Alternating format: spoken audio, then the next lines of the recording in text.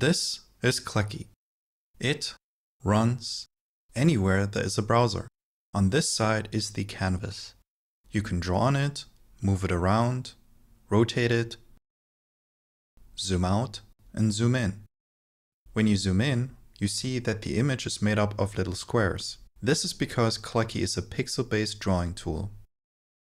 Next to the canvas are all of the tools, with the most important ones being probably these up here. This highlighted button on the left indicates that I'm currently using the brush. Then if I press on the hand, I'm using the hand tool. With these buttons, I can zoom. And with these, I can undo and redo. To access more tools, I press on this little arrow or on the big button again. This reveals other tools, such as the paint bucket. When I change the tool, this tab on the left changes. This is because it is the Active Tool tab. In it you can access all of the settings and actions of the currently active tool. So for our brush, I can change its color with the color picker. Or if I press on the eyedropper, I can pick a color from the canvas. Or in this dialog, I can manually type a color value. If I want to draw really precise lines, I can use the stabilizer dropdown for smoother, more precise lines. Here's another row of tabs.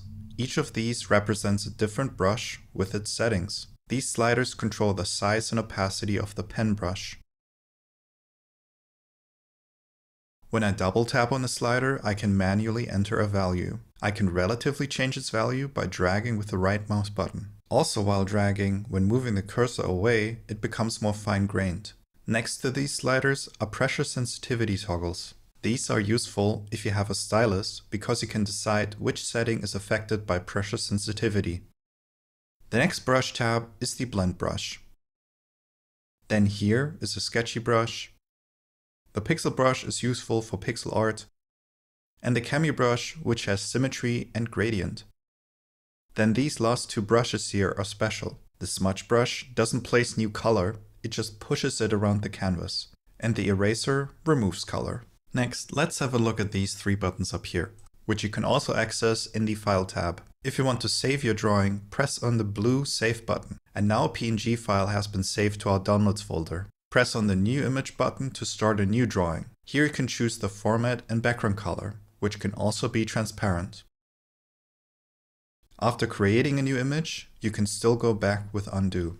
The button with the folder icon lets us import an image. After choosing a file, I see the import dialog. Here I am given the option to import as layer or image. If I import as a layer, the image is placed on top of the existing. Or if I import as image, it is just this image now. Alternatively, you can import by dragging an image into the tab. I can directly decide to import as image or layer. It is also possible to import an image by copy-pasting. First I copy, then I paste. This also brings up the import dialog. One thing I'd like to mention about this dialog is that you can already crop your image in here. So I could decide to only import the apple. Since I've mentioned copy-paste, you can also copy a drawing from Kleki into a chat window or a document that you're working on. You can do this by simply pressing Ctrl+C, selecting the area you'd like to copy, right-click, copy image. Or press on the blue To Clipboard button if you see it. Now the image is in your clipboard, and you can paste it anywhere you'd like. You can also access the copy dialog by going into File and then Copy. Now let's look at layers. Right now I have one layer, which is highlighted. That means when I draw on this layer, layer 1. I can add another layer, layer 2, which sits on top of layer 1. So when I draw on layer 2, that drawing will sit on top of layer 1. Let's add a third layer, layer 3, and let's draw with a different color. Because this layer is on the very top, so is this line.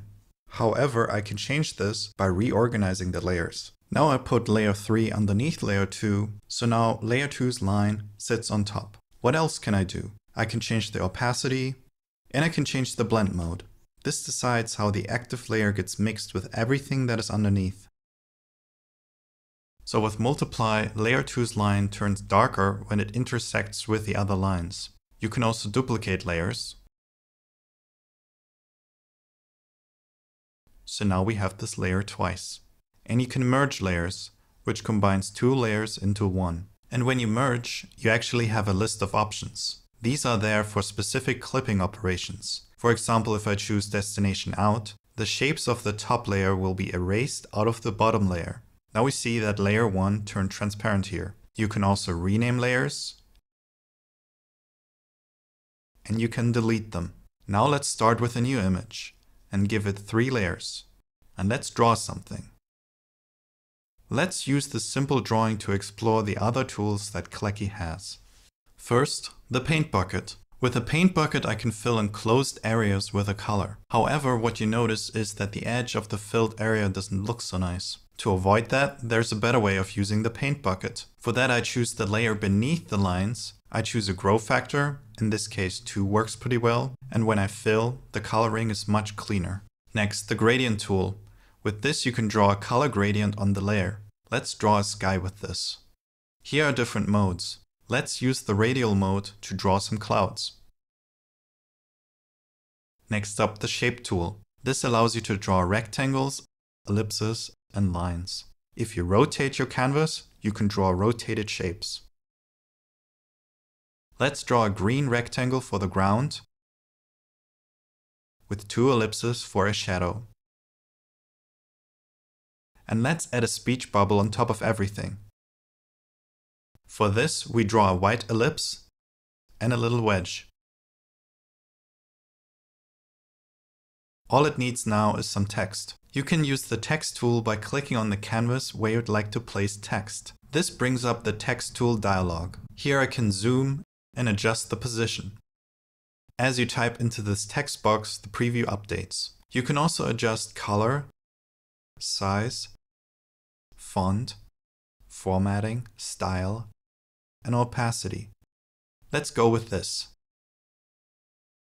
Also, like with the shape tool, if I rotate the canvas and I place text, the text will be rotated.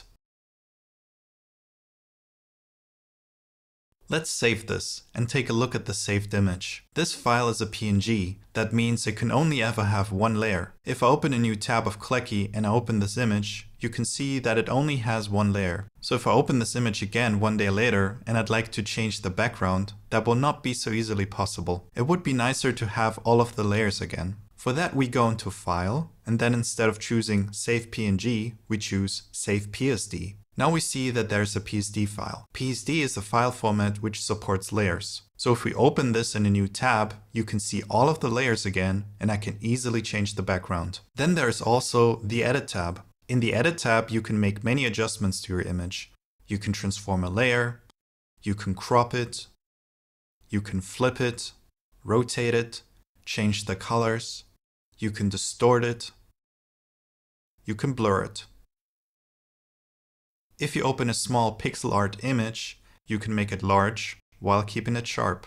You can also easily color drawings that lack transparency or layers. For that, you use the toAlpha operation. This isolates the lines from the image, and now I can quickly color it using the paint bucket.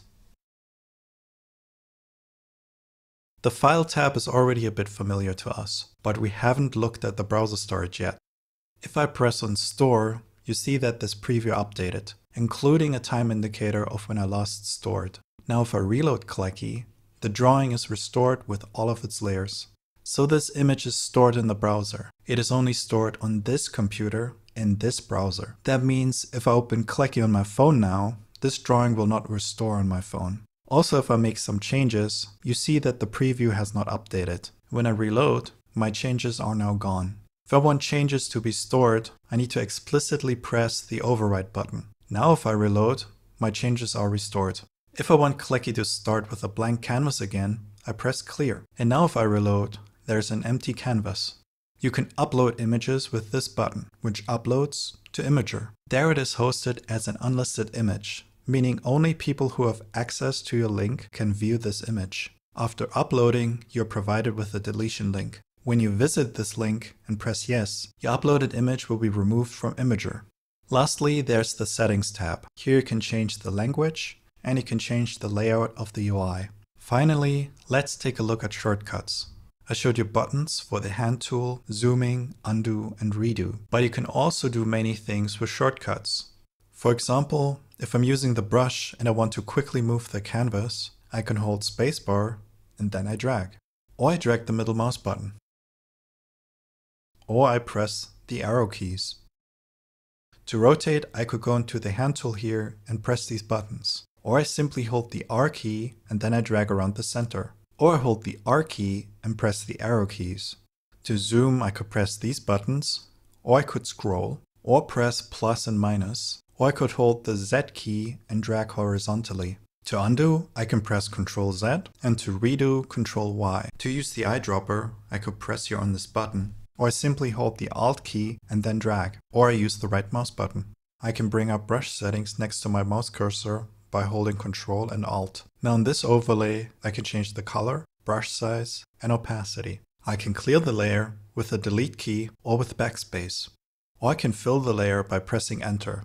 I can save my image with Ctrl S. And I can save to browser storage by pressing Ctrl plus Shift plus S. The help page has a complete list of all shortcuts, including touch gestures. Kleki is a free tool, has no ads, and is open source. So if you find it useful, please consider donating.